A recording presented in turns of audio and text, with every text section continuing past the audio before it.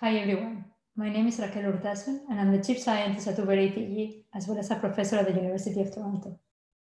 Today, I will be talking about simulation as the key to scale self-driving autonomy development, model training, verification, and testing. A critical component to making self-driving vehicles a reality is verifying they are safe. For example, how can we properly evaluate that a self-driving vehicle will perceive and stop for a duck, an actor we might rarely see? Or how do we make sure that the SDV will stop in time if an occluded actor suddenly enters our lane? The self-driving industry uses a combination of three different approaches for evaluating and testing SDVs. First, there is structured testing, which tests the SDVs under a set of reproducible scenarios. This is typically done at a test track facility.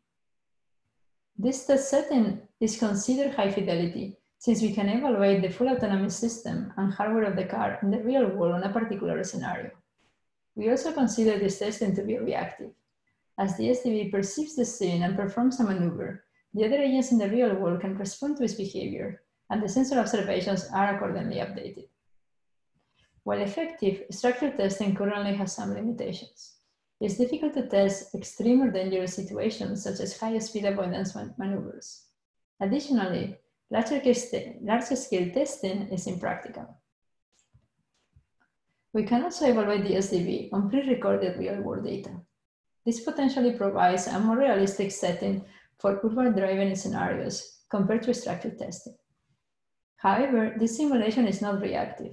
The sensory data and other actors' behaviors are not updated according to the SDV's actions. It is also still difficult and potentially unethical to collect and test safety-critical cases at scale. The third method is to use simulation. While simulation systems have a domain gap with the real world, simulation has some significant advantages. The agents and the environment in simulation can be reactive. Simulation allows testing any safety-critical scenario easily. And more excitingly, simulation has the potential to be scalable. Not only can we perform millions of different evaluation tests, we can also use simulation for training different autonomy algorithms. We now review the self-driving vehicle autonomy system and how we can inject simulation for evaluation. Every fraction of a second, the vehicle senses the environment. The perception system is then responsible for estimating where the objects are in the scene. The prediction system then predicts the output of perception, then takes the output of perception and estimates the potential trajectories that the actors might take in the next few seconds. Then the motion planning module focuses on a region around the self-driving car and estimates the safest maneuver towards the goal that the vehicle should do in the next few seconds. Traditional simulators only simulate bounding boxes trajectories, enabling only motion planning evaluation. This is a typical approach in industry due to ease of running and relatively low overhead.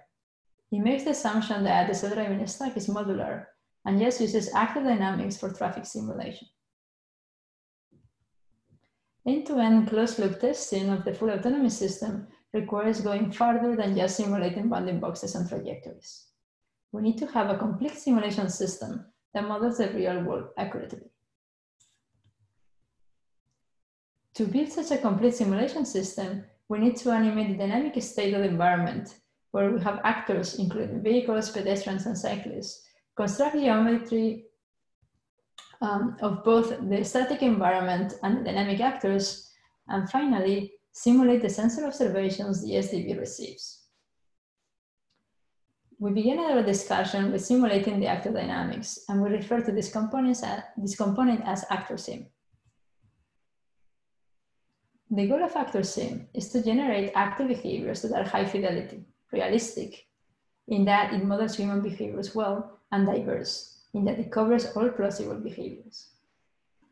These attributes are critical to enable the main application of this simulation system, training and testing the SDVs on unseen, rare, harmful events that can happen. Understanding and replicating human behavior is a key theme in both autonomy development and simulation. But there are key differences between the requirements in actor simulation and those in prediction and motion planning. In motion planning, the goal is to generate the safest and optimal trajectory plan. Even though we might learn by imitating human driving, we are interested in learning only the best driving behavior. Whereas in active simulation, we are interested in recovering the full distribution of human behaviors, which includes potentially reckless maneuvers. In comparison to prediction, where we have partial and noisy observations, we might assume perfect information about the environment and other actors. This enables us to centrally coordinate actors to create the scenarios if necessary. Most importantly, active simulation is a closed-loop task, where previous plans influence future states. In other words, the underlying task is a sequential decision process, and we cannot make IID assumptions. There is a spectrum of fidelity with which we can animate the dynamic actors in the scene. At the simplest and inflexible end of the spectrum, we can manually specify fixed trajectories for each actor to follow in the scene. This is in fact how most test scenarios for SDVs are specified. At a more advanced level, actors can execute simple lane following behavior, given a fixed route to follow. But these approaches are all gross simplifications of the real world. To arrive at a model with high flexibility and fidelity, it is necessary to capture complex non-compliant behaviors, which include lane changes, cutting corners, U-turns, etc. Different styles, such as aggressive, cautious, and interaction, such as yielding and coordinating. Different use cases of the simulation system require different degree of fidelity. When evaluating SDV's reactive capability, it's often sufficient to specify fixed trajectories for actors of interest, since they do not need to react to the SDV. But when evaluating the SDV's proactive capabilities, such as merging onto a busy lane, we need to accurately model how an actor yields to the SDV. Lastly, to evaluate SDVs in general complex and sim traffic scenarios without handcrafting them, we need the biggest fidelity actors to automatically generate interesting, challenging traffic flow.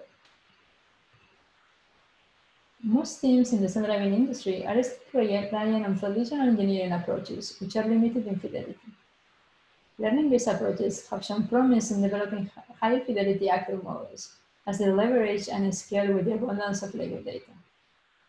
Direct policy learning and event reinforcement learning are popular learning-based approaches.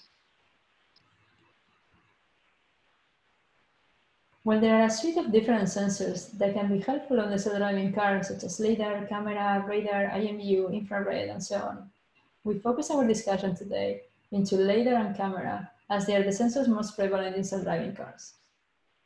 Sensor simulation of LiDAR and camera data is a challenging topic. Both sensors require building a virtual representation that accurately models the geometry of the real world, and then performing realistic rendering of the scene. For realistic geometry, the field typically splits the problem into two components: background scenes, such as roads and buildings, and dynamic agents, such as vehicles or pedestrians. After building geometry, we generate sensor observations. I will now discuss LiDAR simulation for self-driving. Here we show a LiDAR sensor on one of our vehicles. There are two primary ways in the field to simulate LiDAR: graphics-based physical renderers and data-driven approaches. I will discuss both of them now. The standard graphics, such as simulation approaches based on game engines, like CarLiner, simulate LiDAR by designing 3D assets by hand, building a virtual city, and then physics rendering the LiDAR. The advantage and disadvantage of graphics-based engine simulation is explicit world and physics modeling from the ground up. This allows for total control of the world and precise definition of all the assets. But unfortunately, it is expensive to create these assets. It is not scalable to have virtual worlds for the numerous cities we want to test, and the simulated LiDAR is also unrealistic typically. One reason why the previous LiDAR simulators are unrealistic is that game engine simulators use low poly assets to speed up sensor sim and don't properly model LiDAR physics, such as material reflectance properties, or the specific calibrations of different LiDAR sensors. Blensor attempts to model this with enhanced graphics modeling of physics and calibration. Unfortunately, enhanced graphics suffers more so from the issue mentioned earlier, with the additional disadvantage that simulation is slow. They report a single LiDAR shape takes 8 to 9 seconds per frame to generate, preventing scalable autonomy testing. Data-driven approaches instead show how we can use sensor data collected from the real world to build 3D assets, and then apply rendering to simulate the LiDAR. This recent work shows off-road terrain LiDAR simulation by generating assets of vegetation and road. It will be very desirable to have a similar approach for LiDAR simulation in the urban driving environment that we are interested in. That is what AADS LiDAR simulation does from the Baidu Apollo Research Group. They use a high-end LiDAR scanner to collect highly accurate background scenes, which they combine with a collection of CAD models and probabilistic scene generation to generate LiDAR sweeps. This approach is promising, but is still constrained in scaling due to the set of CAD models that it requires in order to create the simulations and the use of an expensive scanner over $1 million to create the virtual world. It also does not fully model all the physical effects of the LiDAR, such as the rolling shutter and motion blur of the actors. Our work, which will appear at CVPR this year, is called LiDAR Sim, and builds on the past work by incorporating both graphics and data-driven approaches, along with machine learning. LiDAR Sim builds assets at scale using a fleet of self-driving cars with standard sensors, and then uses physics with machine learning to generate realistic LiDAR simulations at scale. I will not discuss in more details the different components of LiDAR Sim.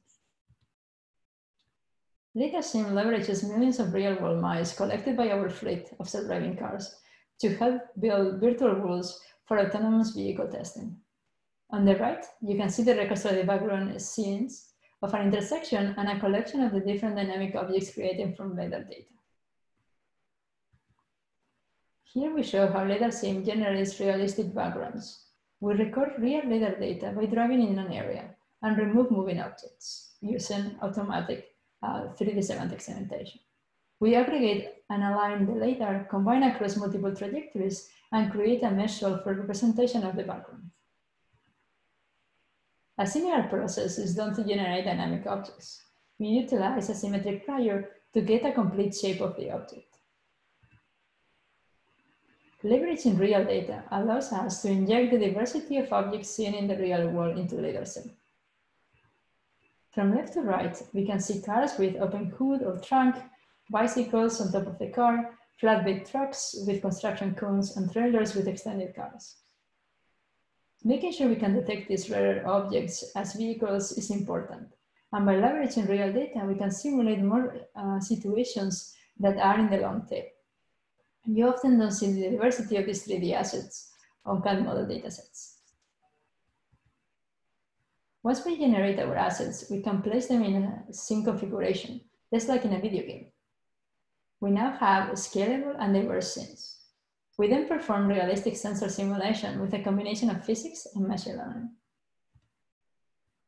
LiDAR generates point clouds by shooting light into the scene and measuring the travel time to determine an object's distance. To mimic this process, we recast our scene and generate a simulated point cloud. However, raycasting generates more returns than the real LiDAR, since the return light does not always meet the detection threshold. We call this phenomenon ray drop. Ray drop is complicated to simulate by physics alone, because we don't know the physical parameters of the real world. Fortunately, using a ray drop network will leverage real-world data and ML to bridge the sim-to-real gap. We convert this LiDAR sweep into a spherical image representation, encoding features related to ray drop, such as range values, incident angle, semantics, and path intensity values. We then feed these features into the network and predict how likely a ray will be dropped. The labels come from real LiDAR ray drop patterns. We sample the ray drop probability to generate the final point cloud. We now show results. Green boxes here indicate vehicle detections from a model trained on real data only. This side-by-side comparison shows that LiDAR-SIM generates realistic point clouds with a small domain gap for downstream perception tasks and autonomy testing. We now compare LiDAR-SIM against Carla, a state-of-the-art sensor simulator. A model trained with Carla data and tested on real data has a large sim-to-real domain gap, but a model trained with LiDAR-SIM has just a 1% domain gap, significantly outperforming Carla. The small domain gap means LiDAR-SIM is effective for data augmentation. By combining LiDAR-SIM data with real data, we gain a significant performance boost for vehicle detection with both small and large amounts of real data. LiDAR-SIM also allows us to evaluate a perception and motion planning system maneuvering safety-critical scenarios in a closed-loop setting. Here we see a simulated scenario where a vehicle turns into the SDV's lane, occluded by a bus. The system, trained only on real LiDAR data, is able to process LiDAR-SIM data and safely brake to avoid collision. With no additional training or domain adaptation, we can directly use LiDAR-SIM to test an autonomous system end-to-end on millions of different scenario variations, achieving results that match closely with the real world and allowing us to gain new insights.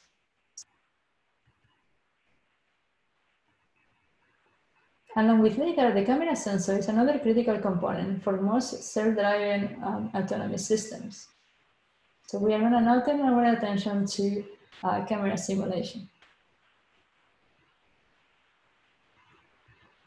Modern autonomous driving car platforms are equipped with multiple high-resolution cameras, covering different viewpoints, for example, front view, side view, and rear view. This requires us to simulate camera images which are consistent across viewpoints and time. I will first review graphics-based camera simulation and recent progress in using neural networks for camera sensor simulation. I will then present two recent efforts towards photorealistic camera simulation at this scale from the lab, which are shown today for the first time. Graphics-based camera simulation relies on classic rendering techniques. On one hand, real-time rendering is cheap and efficient, but does not produce photorealistic sensor data. On the other hand, high-fidelity rendering is very expensive and hence not scalable, as it usually takes a few hours to render a single image. Recent neural rendering methods formulate the camera sensor simulation as the problem of conditioned image generation through semantic layout to image translation, domain adaptation, and image manipulation. However, these single view-based methods cannot be directly applied to create the virtual environment for self-driving cars, as the simulated camera images are usually geometrically inconsistent. Other methods insert 3D vehicles into the scene by encoding and manipulating semantic image representations, or manually specifying vehicles in new locations and rendering them. However, this requires very expensive manual editing and hence is not scalable. In addition, these approaches do not have a 3D scene representation, making them difficult to extend to video or for handling interactions with other actors in the scene. In contrast, I will present now two novel efforts towards photorealistic camera simulation by leveraging existing camera sensor data and the 3D geometry of the scene. First, we study the problem of dynamic object removal from the 3D scene. The output of such a process can be used as a blank state for adding virtual dynamic objects. Second, we study an inverse problem, namely, inserting dynamic objects into the scene in a geometrically consistent and physically plausible manner. As we automate camera simulation in both efforts, we can create a great amount of scenarios that potentially capture the diversity in the long-tail distribution of driving data. So let's go over the first work. Given a sequential multi-sensor data in the form of multi-view camera images and sparse LiDAR point clouds as input, we design a smart 3D editing program that is capable of removing all dynamic objects, for example, vehicles and pedestrians, in the scene and recovering background structures such as buildings, road, vegetation, and sidewalks. Towards this goal, we first reconstruct the 3D geometry of the scene and then propose a data-driven approach based on the reconstructed geometry. Core to our system is a novel geometric-aware in-painting network that learns to remove dynamic objects from the 3D scene. The proposed network works in a coarse-to-fine manner.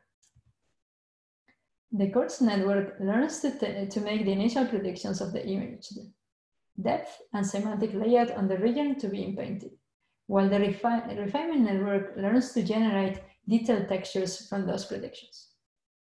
We refer to the initial predictions from the coarse network as the intermediate multimodal representations. To enhance the perceptual consistency over time, we introduce an additional temporal feedback. Given 2 frames, the predicted output at frame 1 is reprojected to frame 2 and passed back into the generator for in-painting the second frame. Our temporal feedback is built into the model itself and is trained end-to-end with the rest of the network. Finally, we introduce a novel geometry-aware temporal attention model that copies and borrows features from the visible regions in other frames to the target regions to be in-painted. Since our approach is efficient, we can exploit a large temporal window.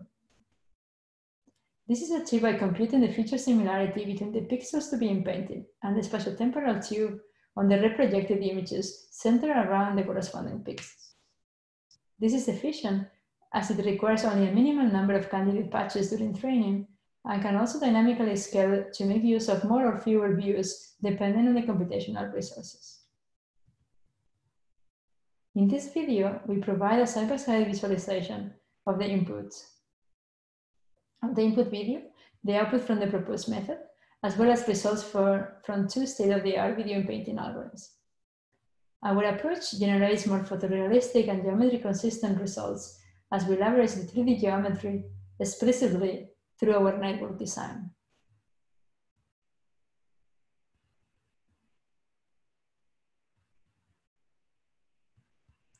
In contrast to existing video in painting works, we take advantage of the geometric correspondences with longer time horizons, which really helps our approach.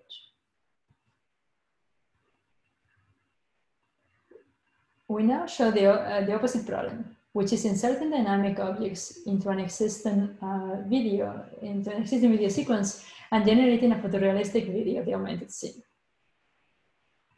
So let's go over it. Let's start with a question. Which of the objects in the depicted images are fake? Let me give you a few seconds. Did you guess correct? What you just saw is GeoSim, a novel approach that leverages active sim as well as 3D geometry of the scene to simulate camera sensor data from multiple viewpoints which are geometrically consistent. GeoSim takes advantage of recorded camera data, data sweeps, and 3D bounding box annotations to aggregate real-world sensor data for dynamic objects encountered in the wild. Such data is readily available in modern self-driving datasets. With our approach, we can generate a large-scale and diverse 3D object bank with precise geometry, high-definition appearance, and accurate 3D poses. To build our assets, we develop a 3D reconstruction network that takes camera and LiDAR sensor input from multiple viewpoints for a given dynamic object and outputs a high-precision 3D shape. Specifically, we process and combine crop LiDAR point clouds and images into a single feature embedding, which we then use to predict the formations to a mean template shape prior. We then perform energy optimization on the predicted shape to make sure it agrees with the input LiDAR and images. Note that we don't require any ground truth 3D shape data. Here are some examples of 3D assets which we reconstruct with our approach, as well as the corresponding images. Note that we can model vehicles of different sizes and shapes. We then place 3D assets onto the high-definition map so that they reflect the traffic and 3D layout in a realistic manner. Note that our object placement is not only 3D aware, but is physically plausible and temporally consistent. We leverage an intelligent driving model for simulating the vehicle's trajectories over time and making sure it has realistic acceleration and braking such that the full scenario is coherent and realistic. We use an overview rendering with 3D occlusion reasoning with respect to all elements in the scene to create the appearance of the novel object in the new camera image. We finally generate photorealistic camera simulation using a post-completion image synthesis network, as depicted here in the image.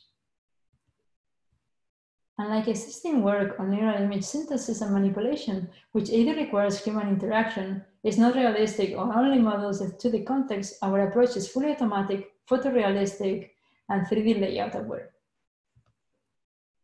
We compare the proposed GeoSim with the state-of-the-art 2D neural rendering methods, as well as a retrieval-based copy-paste baseline. Compared to 2D-aware image generation models such as Pix2Pix HD or guided editing, GeoSim produces much more realistic augmented images with little to no distortions or aberrations. And compared to a single copy-paste baseline, we can see the value of GeoSim's 3D-aware placement and occlusion reasoning for a reasonable image scene, along with in-painting to remove boundary effects that otherwise would be visible. We also measure the perceptual realism of the simulated images using A5D. Our method is capable of producing significantly better quality images than the state-of-the-art. To further verify the realism of GeoSim, we conducted a human A/B test. We show a pair of images generated from different approaches on the same background real image, one from GeoSim and another one from a competing algorithm to the users. We then ask the human judges to click the one they believe is more realistic. From over 20 users and close to 5,000 images, we can see that GeoSim images are preferred more than 94% of the time, and with respect to some of the baselines, even 99% of the time. This confirms that there is a significant gap between other baselines and GeoSim that is immediately noticeable to humans. In addition, we conduct downstream perception tasks, including image segmentation, 2D object detection, and monocular 3D object detection on the simulated images and compare the performance with real images. We now show how perception algorithms trained on real data perform on images generated from the different simulation basins. We first show the results on real images. The numbers in the parentheses indicate the performance gain or loss using different simulations. Here are the results of the different image generation baselines on the different tasks. We want to emphasize here that a higher IP or mean IOU perception metrics or on simulated data is not necessarily better. Instead, we want the perception metrics to closely match the perception on real data. This difference is reported in the parentheses. The closer the metric on simulated images matches with real, the more likely the perception algorithm considers the simulated image as being from the same distribution as the real data. As we see in the table, there is a clear difference between using real images and synthetic images generated by 2D based neural painting methods. In contrast, the proposed GeoSim not only produce visually plausible images, but also the perception algorithm trained on real data alone will generate consistent results reflecting the correct semantics in both GeoSim and real data. Let's go over qualitative results. Here is an example of a scene with a simulated object.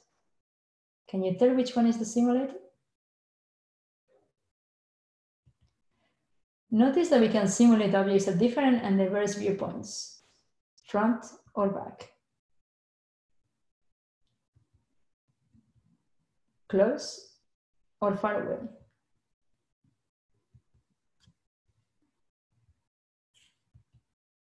We can accurately handle occlusions with static background objects, other vehicles, and even pedestrians.